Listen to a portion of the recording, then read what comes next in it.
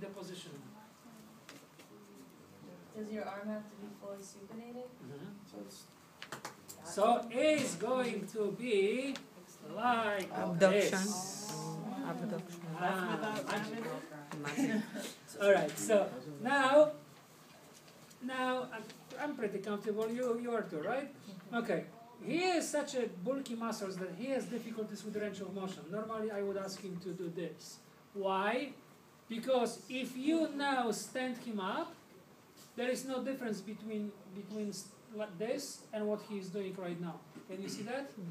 I have to be supinated or externally rotated, right? I have to be like so he has to do that too.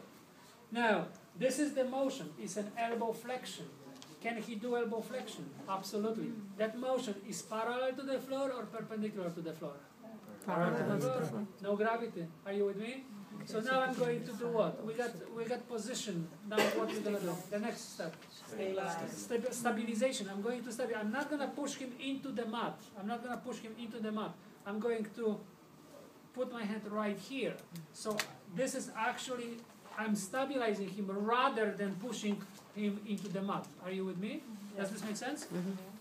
What's next? Palpation and observation of the movement, right? So if you can do that, wonderful. If you can, sometimes you can, so you have to rely more on palpation than observation. But if you can observe and palpate, that's your best shot, right? So biceps, I know where the biceps is, I know where the biceps run. I put my digits on the belly of the muscle, right?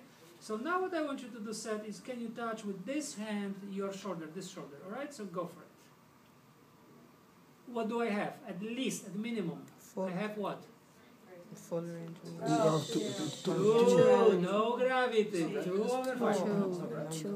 No, because you're going parallel to the floor. Perpendicular, 3.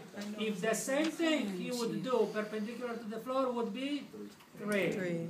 He's doing this parallel to the floor. 2. Right? Okay. Can he be weaker than that? No. No, thank you. Can he be stronger than this? Yes. He might be, I don't know yet, but he might be. So let's check on that, right? So again, I'm going to ask you, give me the best resistance you can, right? Don't let me break that hold. And you, of course, just very little because I want to show 2+, right? So 1, 2, 3. Some resistance given, yes. I felt some resistance, however, of course, was not much. So 2+. Now again, you know what's normal. For him, normal is 120, right? So if he is doing the less than 120, that's what would constitute for what? 2 minus. If it's just like twitch the muscle, right? Like twitch the muscle. Yeah, feel the muscle, but no really useful of anything.